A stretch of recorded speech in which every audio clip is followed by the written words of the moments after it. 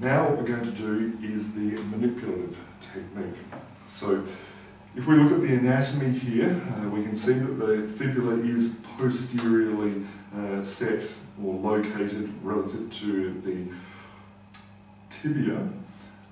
But as we've also discussed in a pronated foot pattern, as we get the subtalar joint pronation and the internal, the medial rotation of the leg, which would be in this direction here, that tends to force the fibula to shift anteriorly, and then the hamstrings and RTB will try to externally rotate or laterally rotate the tibia, and by pulling on those muscles tends to pull and shift the fibula in a posterior direction.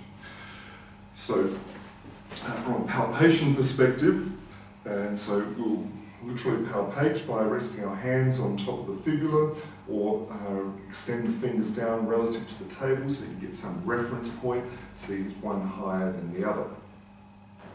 If one is higher, then we can mobilise, but we can also manipulate to correct that position. The key contact points here is to get the fibula in contact with your metacarpal joint. So it's literally the joint, your first knuckle joint.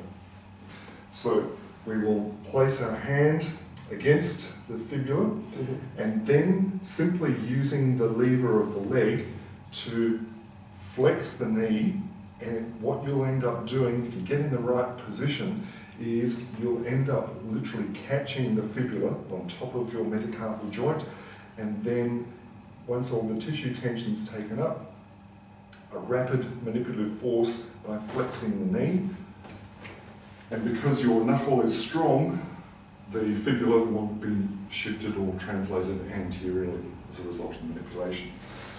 So get into position, take up the tension, and then flex, thrust, hold, release is the technique. This is what it feels like on the inside. So tuck in here, and I feel I'm getting my hand right up against the fibula, making sure the flesh is out of the way, and take up the tension, and then thrust, hold, release is the action.